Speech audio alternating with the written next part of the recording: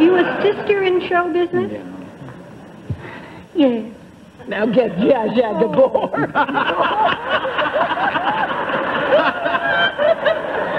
Well, that's strictly from Hungary. Oh, dear. Want to flip a coin? Yes, I do. Now, one of them's in Europe now. That's obviously one we have here tonight. Well, are you the fairer of them? Usually. I guess so. Are you Joan Fontaine? Yes!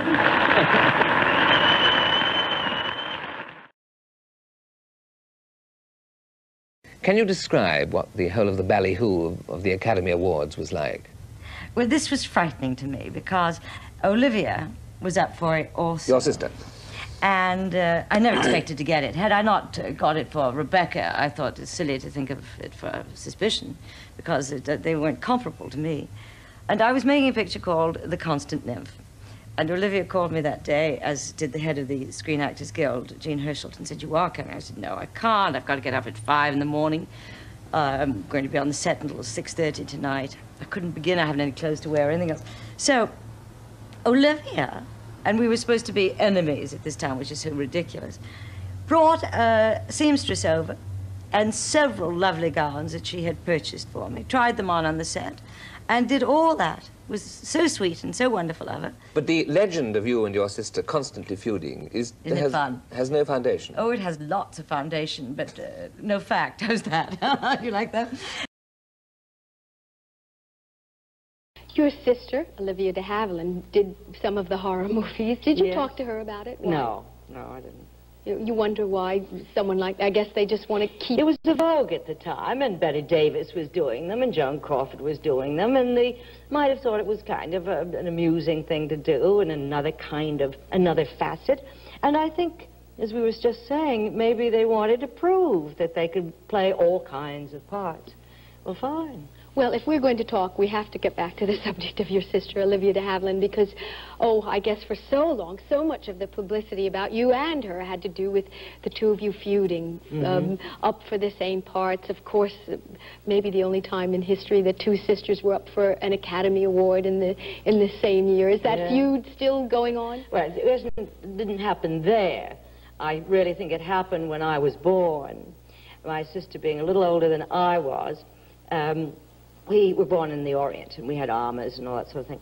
I was a sick little child, and I don't think Olivia was allowed in my nursery. And then I think she rebelled and wouldn't come in even. And it started there, that kind of, we can't even say sibling rivalry yet. But it was not helped. We are highly motivated, and our parents and people around us brought us up with a point of view of vying. You can, she can't kind of thing. Contest. That makes for achievers. It's a marvelous thing that way, but it doesn't make for a particular close bond because we were rivals long before we thought of being actresses. It was the way we were brought up. And I'm sorry about it. I wish it hadn't been so. Did it bother you, too, that the press and the public seemed to take such a perverse glee in, you know, writing up everything? Oh, my dear, they don't print the nice things. My sister and I took my father's ashes to Guernsey, where he was brought up, with my mother. And she and I sprinkled his ashes into the English Channel at sunset. Not one newspaper printed that. When she came to New York and I gave her a party, nobody printed that. No, I guess smiling faces, shaking hands just don't make good stories. Want that. No, they like the feud. I think what it is it justifies their own feelings. Because a lot of brothers and sisters or families don't get along. And they say, aha, you see, I'm not so bad because they don't get along. It's a personal thing with a lot of people. Oh, well, it's also just press agentry. Well, it's that, too. But we are rivals. There's no doubt about it. We always played the same kind of roles, and sometimes she'd get a role or I'd get a role. As a matter of fact, she's very nice to admit that I got her Gone with the Wind because I went in to read for it, and I was going to do Rebecca, and I said, what about my sister? And George Cukor said, who's that? I said, Olivia de Havilland. He said, well, I never thought of her. She got it the next day. But Olivia's very kind about that, and So we have been vying, not only in the family, but in our careers as well. If you were brought up to be kind of competitive, were you both also brought up to be actresses? I mean, it is a bit of an accident. It's interesting. Well, it isn't really. My mother was Royal Academy of Dramatic Art. She played the piano and sang beautifully. Since she's a Victorian lady, they weren't allowed to be on the stage. However, she could sing and she could play the piano. That was permitted. So when we first came to America from Japan, Mother was concerned with our sloppy speech. And I remember sitting around the dining room table reciting Shakespeare when we could just read that far back and precisely.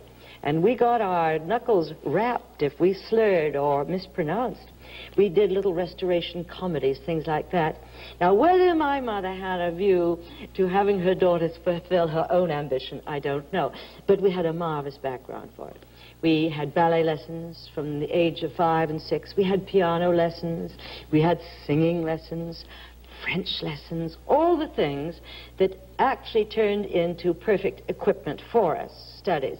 We, on the other hand, had other kind of lessons. We had a kind of tutorial background where we had domestic sciences, and I learned to cook with a tutor by the time I was 10. I had made my own dresses, cooked complete meals. I even learned to garden and to graft trees. And when did you decide to put all of that together into your own ambition to be an actress? I think it was opportunity and fate. I mean, frankly, they didn't believe in college education for girls. That is a very English Victorian attitude, but they didn't. Olivia wanted a scholarship to Mills College. I went to Japan and had a year at the American School in Tokyo. Got back to find Olivia had started in Midsummer Night's Dream. I was engaged. I went down to Hollywood to say goodbye to her. And the silly man said to me, I was reading poetry, which I adore, and he said, oh, put that book down. You're only a bit of fluff. Well, I tell you, oh, that made me absolutely determined that he would eat those words. And off went the engagement ring, and into an agent's office I went, did 2 plays, then was seen by Jesse Lasky and signed up for movies. Another thing that I admire so much about my sister, that Olivia went as far as the Supreme Court, and it is called the de Havilland decision. And she broke the 7-year contract where they could extend it forever, and they could put you on suspension when you weren't paid. Olivia did that, and in a sense ruined the whole studio star system, because it couldn't survive without the peonage that we'd all been put through, where they could loan you out for $500,000 and still be paying you nothing. And I always used to wonder why Joan Fontaine didn't write a book. What can I ask you? Why? First of all, how do you feel? You feel good? You feel great? Fine, yeah. Why No Bed of Roses? Why a book, and why the title No Bed of Roses? Well, a book, because I think there is a time when you want to set the record straight. I've read so many erroneous articles. Right. And the facts are all mixed up, including the fact that my sister and I are only half-sisters, which is not true, and many other things. So I thought somebody's got to straighten the whole thing out, and it better be me. It's a fabulous book. Now, your sister is not yet, but do you cover the so-called stormy relationship with Olivia de Havilland? Well, you know, if I may say so, yes. My sister is a few months older than I am. Yes, she is. And we were born in Japan. And I don't think that the new member of the family was properly presented to her. Right, right. So from the cradle there was resentment. And we're all alike. Some of us never get over being children about certain things. And she, in spite of her present age, simply cannot get over the fact that sibling was an intruder. And I'm philosophical about it because I feel it's not me. No. It could have been you. If you'd been her brother, she would have felt the same way. And it's so important for parents to introduce the newcomer to the older child properly. She was a movie star before you. Yes. Right. Yes. She was here, you know, a couple of... Did she have Did you or she ever have kind of a girlhood or a childhood crush on Errol Flynn? She had one on Errol Flynn. And right. I had several, too. I say in the book, which is rather amusing, I think, that my first crush was Ramon Navarro when I was about 5. Right. And Olivia said, well, she, of course, was in love with the most important man in the world because his name was written everywhere, Nosmo King. Right, right. So when I got a little older and could read, indeed she was right, no smoking was written absolutely everywhere. You mentioned in the book, and to me that's a very sad thing, that you can't remember your sister Olivia de Havilland having done anything warm or kind to you in my childhood. Yeah. I say definitely in my childhood. And I don't think a child does. A child remembers the whatever it remembers. It may not be absolutely accurate, but I actually do not remember any act of kindness. That is true. Breaking your collarbone was certainly... Yeah, it was an accident. I'm sure it wasn't entirely intentional. I always thought really that was all publicity, the feuding sisters. That wasn't true. That couldn't... Well, we are naturally... my mother also. Our family are all eccentric, I have to admit. My father was like eccentric. My mother was a very definite and positive person. And my sister and I are very definite, positive people. So you put that together, then you are bound to have differences of opinion. You just have to. We are not passive people in any way. When was the last time that you spoke to your sister? I did not speak to her at my mother's memorial. And so it was the previous telephone call when she wanted my mother operated upon at 88.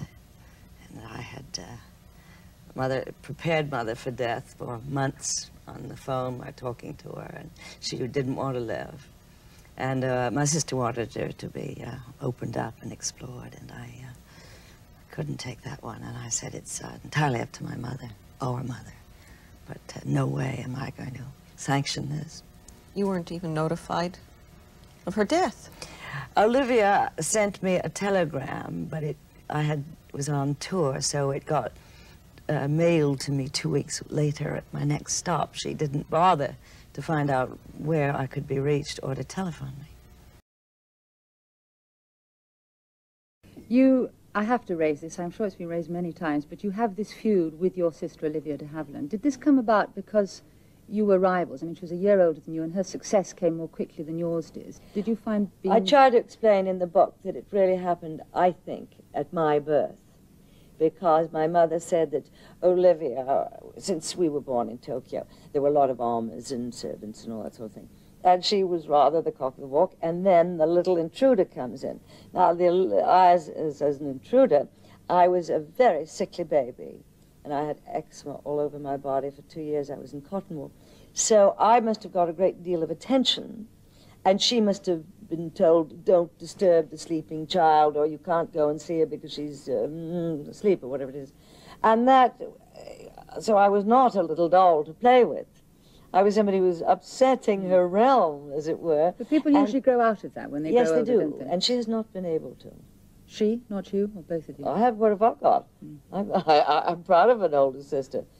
I have no resentment of any kind. You actually, funnily enough, won an Oscar before she did for your performance in Suspicion. Was that a bone of contention as well, or not? No, she wouldn't raise that. I mean, it's a fair fight, isn't it, if it is a fight at all.